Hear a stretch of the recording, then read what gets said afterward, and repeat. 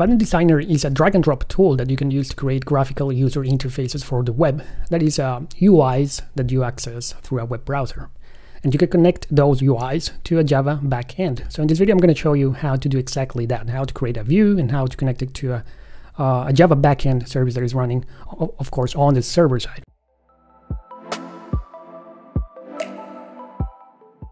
So let's create a new Vaadin project using Vaadin Start. So go to start.vaadin.com and then pick your preference, Java or TypeScript. I'm going to use Java here. And you'll be presented with these user interface that kind of simulates how your application is going to work. You can add more views if you want, for example, a CRUD, where is it? Master detail, I think it's kind of a CRUD view. But we are not going to use any of these stuff over here that is pre-configured.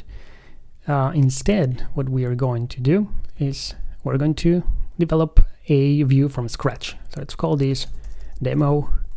Let's change this to just app. And maybe, actually we don't need any menu. I don't know if this is going to make any difference, but let's use also Vaadin 20. Java 11 is all right. We don't need Docker. I guess that's it. So let's click download, and it's going to create or generate this zip file that contains a Maven project that you can import into IntelliJ IDEA or Eclipse if you are going to use Vaadin Designer. So I'm going to use IntelliJ IDEA this time. Make sure to read all these instructions here. It could be very informative.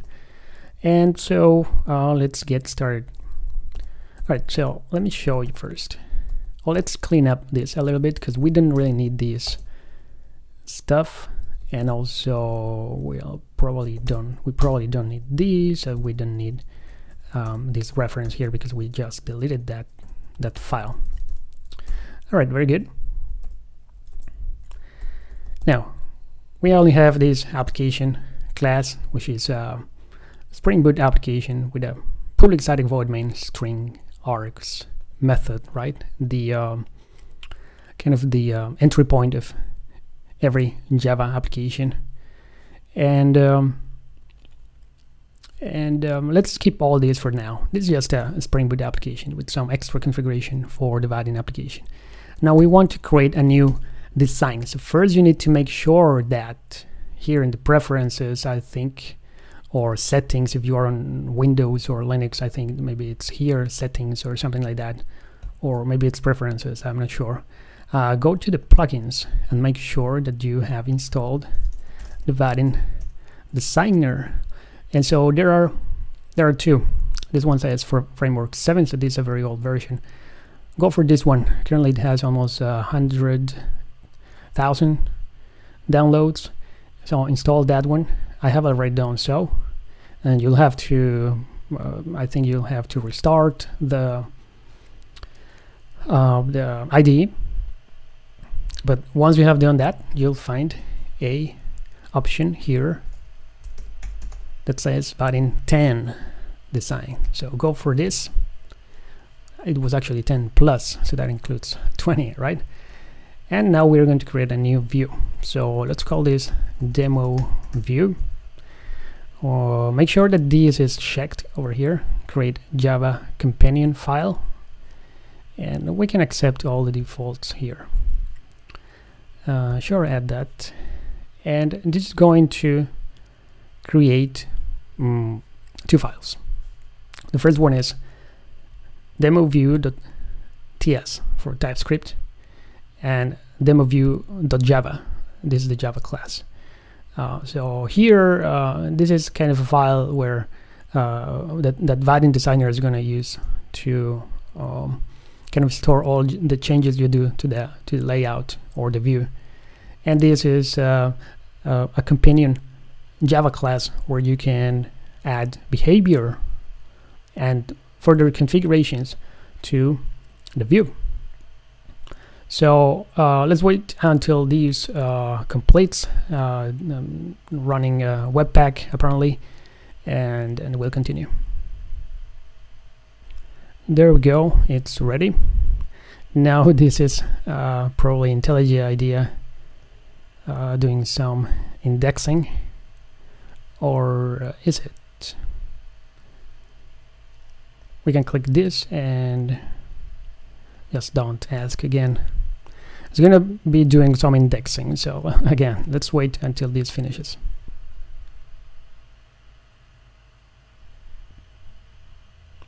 All right, that took remarkably long to complete. So if you are using IntelliJ IDEA, be patient, and it's going to pay off after the process completes. So anyway, so we created this file, demo view TS. This is what the Vaadin Designer is showing here. So the cool thing is that you can create, you can use one of the templates over here, or you can just start dragging. These are components, dragging components to the page or the view over here, and you can select, for example, how to visualize this. Like this is how it would look on a tablet, for example. And you can, for example, if we wanted a form, we can click this one. We can undo this, or if we want a header and footer, there we go. Or if we also want to have this kind of area for a menu. So let's just use this. I'm not going to add anything here to the header or this side bar or the footer. I'm just gonna drop some components over here. So so right, this is what you are going to see on the screen later. These are all the components that are available. For example, layouts, vertical, horizontal, or just a div if you want, split panels or layouts, buttons, and checkboxes, date pickers, grids, password fields, anything, combo boxes, you name it, everything you need for a business application. And on this side you have the outline, which is like it's like the tree that forms this view. So it starts with a vertical layout. Inside that vertical layout there's a horizontal layout, which is probably that one, and then we have another horizontal layout, which is probably all this thing here with two vertical layouts in it, and then we have another horizontal layout at the end. So this is kind of the component tree. Now we can add components over here, and they are going to appear in the outline. So let's try that. So for example, let's create a form with a couple of fields, and then we connect that to the server. But for that, let's use another vertical layout. So you can drag it here, and inside that vertical layout, let's start with a H1 element. You can drag it here, or you can also drag, for example, a text button text field to the outline. So I know it should be inside this vertical layout, so it goes to the end. Let's also add a date picker, maybe.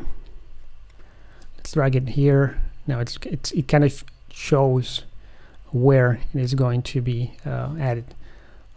If for some reason you drag it at the wrong place, you can reorder or move the component in the outline. And let's add also a button. So I guess this is much easier. There we go. Now let's configure the text here. Vaadin Designer demo. For this, it has a label there, so let's change that with maybe enter your name. And there's a placeholder there that I don't want, so let's remove it. For the date picker, let's also change the label to your birth date, and the button probably should say something like send. So we're going to send these two values to the server and process that information somehow. Okay, very good. So let's maybe change a little bit the layout. So first, maybe I want this centered. So here's the cool thing, that you can configure the layout so easily when you are using Vaadin Designer. For example, you can use a margin as well. And let's say that this guy should be should use all the space there in that vertical layout, but this should go to the right.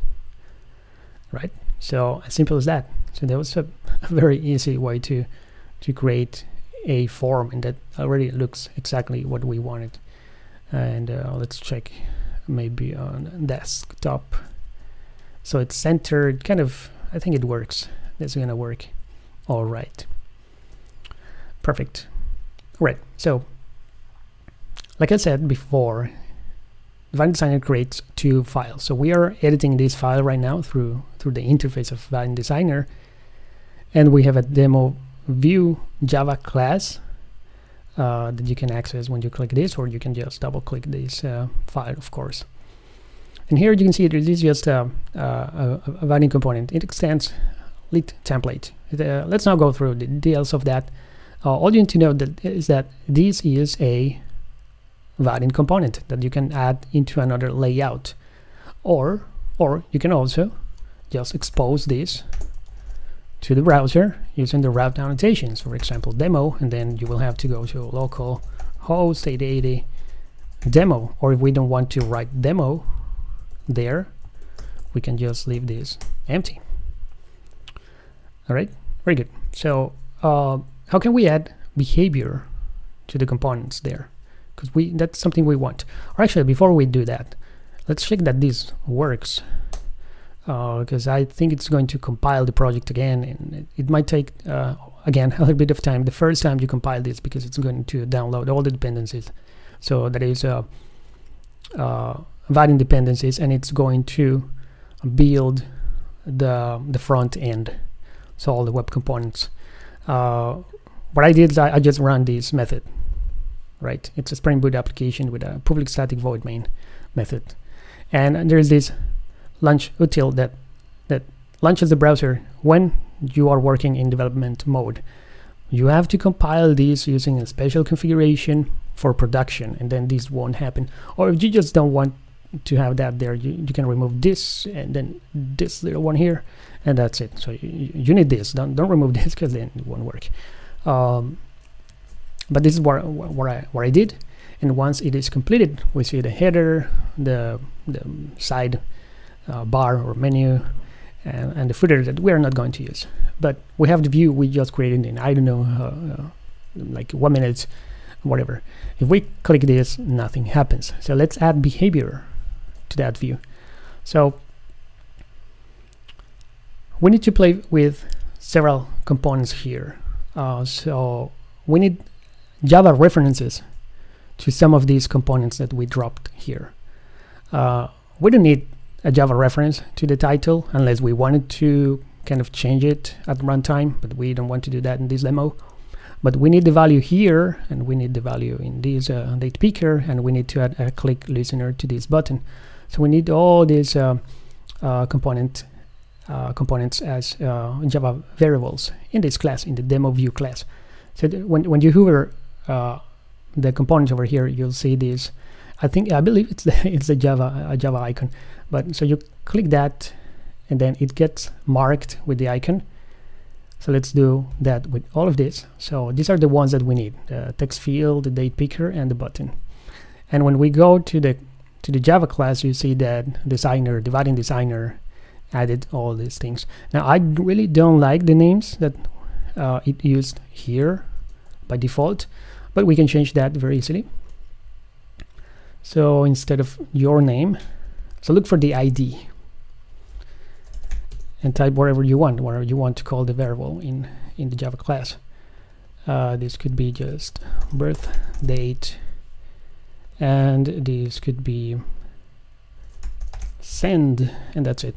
And now this won't change really the code, so we need to kind of remove the Java variable for that, or member in the class, and add it again, and then that will update or recreate the variables using the IDs that we set. So now we can reference these things, and we can use all the Java methods that you can find here. And if we look at the constructor of this class, there's a note there that says you can initialize any data required for the connected UI components here. Okay, very good, thank you. So we can add, for example, a click listener. So this takes an event, and we can do whatever we want to do here. So for example, notification that show that it works. So let's try that out. Let's compile this. This should automatically refresh the view. There we go. Now if I click the button, it says it works. Very good. But we want to do something more interesting, and the cool thing is that now I guess you can see the value of this thing, because we are now in the server. This is running in the server side. We can place a breakpoint here and debug and see and inspect all the variables, or anything we want to do with the debugger, run line by line, etc. So the power is that now we are in the Java world and we are on the server side, so we can use anything Java really. For example, what if we had a backend service? So let's create a backend service class. Sure, add it. This is Spring, so we can mark this as service. And let's create a public string greet, and let's receive the name and the birth date as well. And here we can use anything Java. So let's code some logic. For example, if let's check first that the name, if the name is null, or maybe the name is empty, or maybe the birth date is null. I mean, you can use anything Java here. You can use, for example, beam validation, pass like something different. But let's do it this way. So let's return. So what's your name and birth date? Else we can return, you know what, let's create a string for that, or yeah, string.format. Let's use a string.format, hi, then some kind of string. You are some number, years old, and we pass the values here. So the name, and we're going to create a new variable called age, and for this I'm gonna use chrono unit dot years dot between birth date and local date now, and we're gonna assign these to age, and we return this value. So we have just created a backend service that we can use. How do we use that? We can inject, this is the view, this is the constructor of the view. We can inject an instance of this using Spring. So backend service, and we can auto-wire this, but we don't need to do this in the modern versions of Spring because it's optional, the annotation that is. And now we can just use this variable, backend service greet, and we have the name text field that get value, so whatever is inside that text field that the user typed, and the birth date that the user also selected using the date picker. Now let's call these message or something like that, and show it here. So we just connected backend service to our UI. Let's check that this works. So first let's check the conditions. So what's your name and birth date? Okay, sure.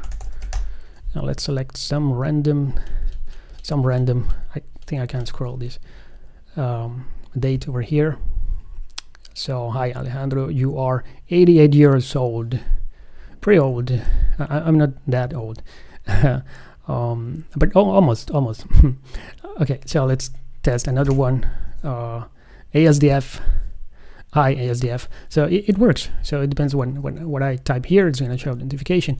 So you can imagine that you can use anything Java here in this backend service, JPA or Spring repositories, or MongoDB, or I don't know, anything Java really. Anything that you can do with Java, you can do it here. And this is just one click away really, the call. So you click and you call a Java logic. So again, a review.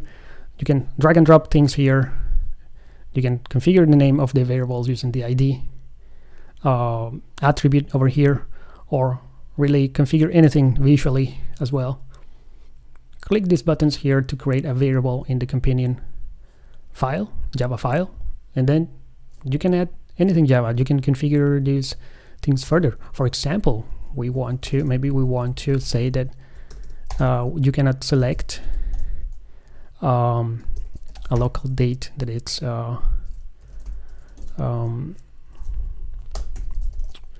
in the future. So maybe now, but not in the future. And so with these, you will be configuring the date picker to not show those dates, or to kind of show them disabled. And there are many other things you can do there, right? And the same with all this stuff. So let's check that last thing. So there you go. So I cannot select these dates anymore in the future, which could be a good idea. I can still be maybe 0 years old. All right, but you get the idea. This is how Vaadin Designer works. All right, let me know if you have any questions about this topic or suggestions on topics for future videos. Thanks for watching, and I'll see you in the next video.